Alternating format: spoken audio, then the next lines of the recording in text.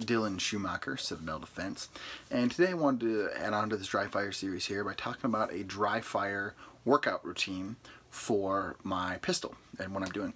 This year, 2019, I'm going to be doing a lot more shooting on the range to continue to grow as a shooter.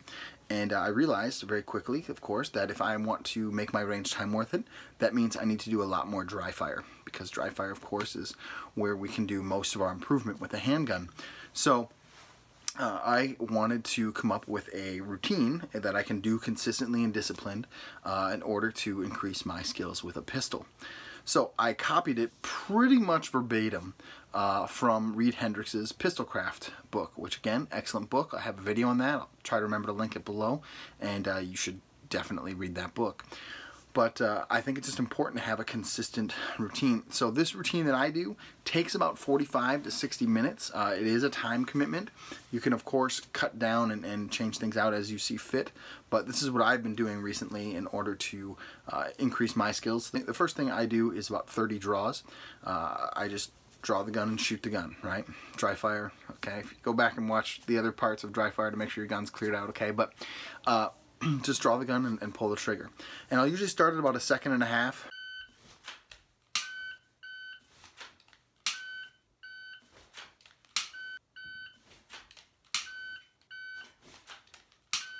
And then I'll slowly kind of work my way down.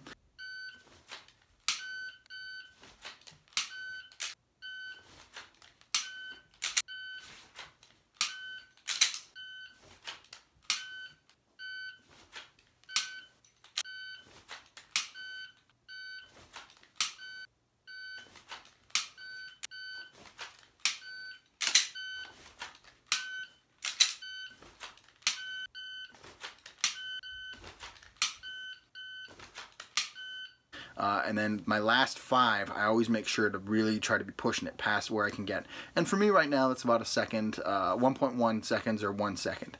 It's kind of where I'm missing. It's where I'm not quite fast enough yet.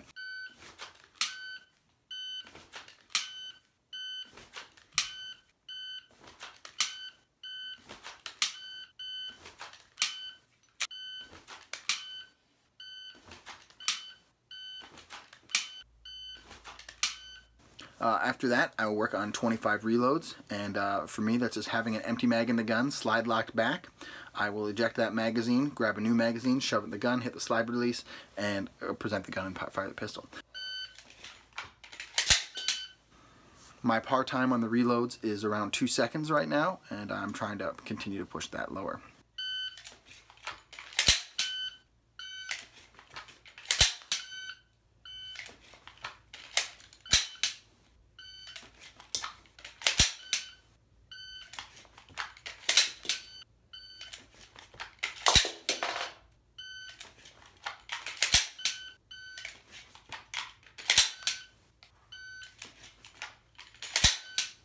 I will also insert that new magazine over the hand rack and then present the pistol.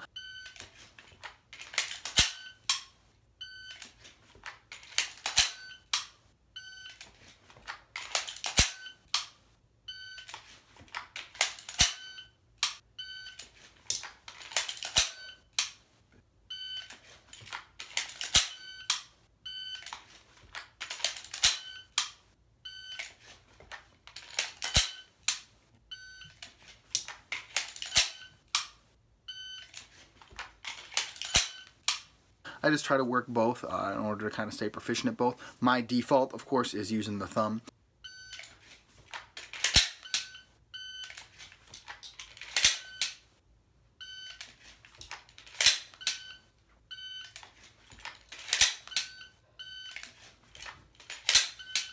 But I want to just have the other way in case I would need it, or if I start running 1911s or something like that. From there, I will work on a failure to fire. So for me, the way I'm dry firing these is I believe in diagnostic gun handling. I know that's a hot take. Some people think I'm nuts for saying that, but I really do. So I will present the pistol, I will pull the trigger, I will do a 10-degree tilt, I will look at the chamber, the ejection port there to see what's going on there, and then I'll look at the back of the gun on the slide to see if that's out of battery at all. If neither one of those things gives away any clues, I will tap rack bang and of course continue to fire. So that's what I'll do here. You'll see me in the dry fire. I will fire, I will tilt, and then I will tap rack bang.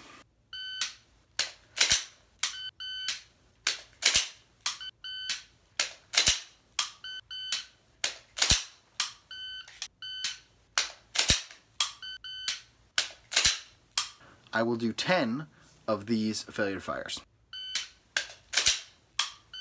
Par time on the failure to fire is about 1.5 seconds.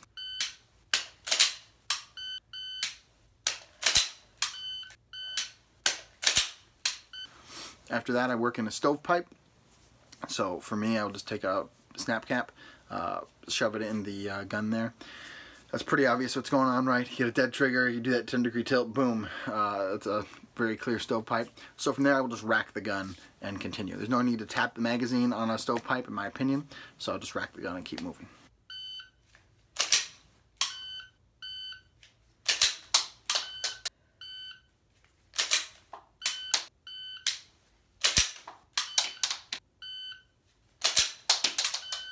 I'll do 10 also of the stovepipes.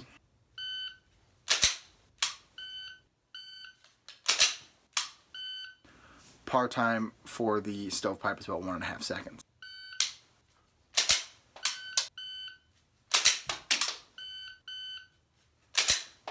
After that, I do everyone's favorite drill, which is double feeds, right? So I will set up the double feed, and then I'm going to strip the magazine out, triple rack, new magazine in the gun, rack, and go.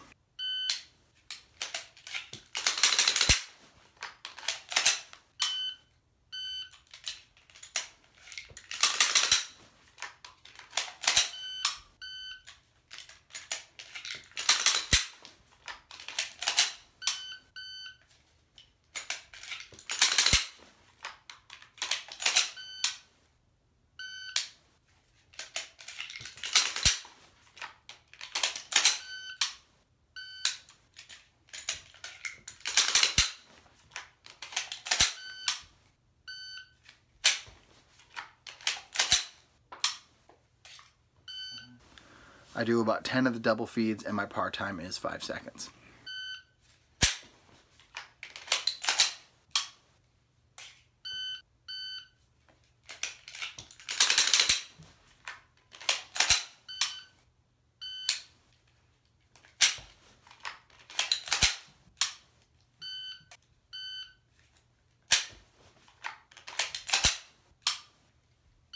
From there, I will do single hand draws only. So single hand means other hand's out of the way. Weapon hand gets the shirt up, accesses the gun, and comes out.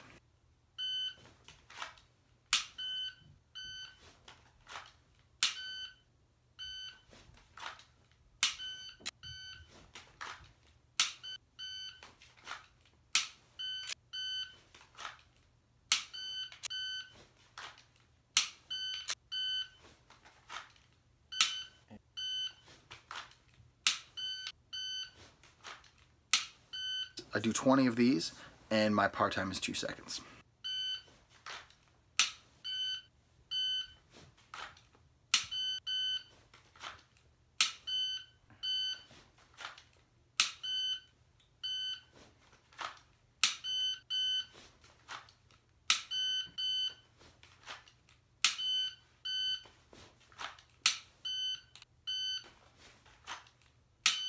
After that, I will do support hand only.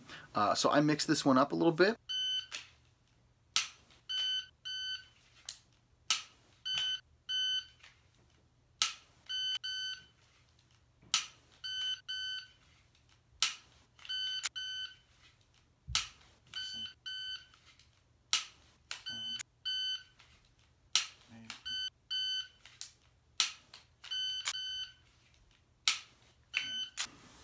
I will pick the pistol up off the bed and support hand and fire. And I'll pick the gun up off the ground and support hand and fire. Really, again, I'm just trying to practice picking that gun up, transferring that gun over, getting it into my support hand, and firing. Par time is around 2 seconds. If I have to go pick the gun up, I'll be a little slower.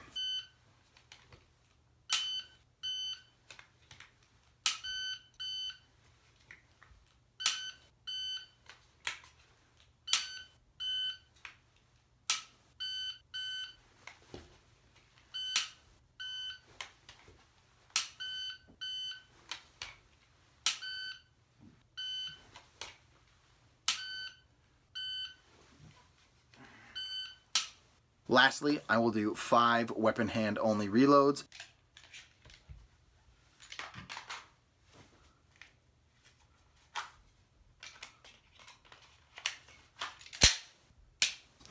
Typically for a weapon hand only reload, I will drop the mag, I will go to my holster, put the gun in the holster, that is, get the new mag, put it in the gun, come out and go.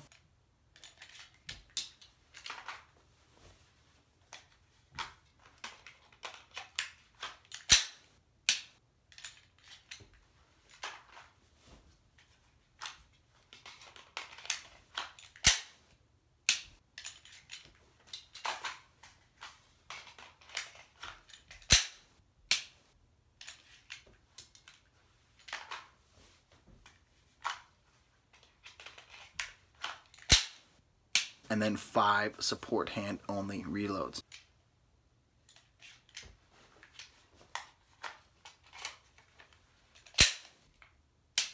For support hand only, I found it a lot easier to just put that sucker between my knees rather than fighting it to get in the holster and fighting it to get it back out, and then get the new mag in and go.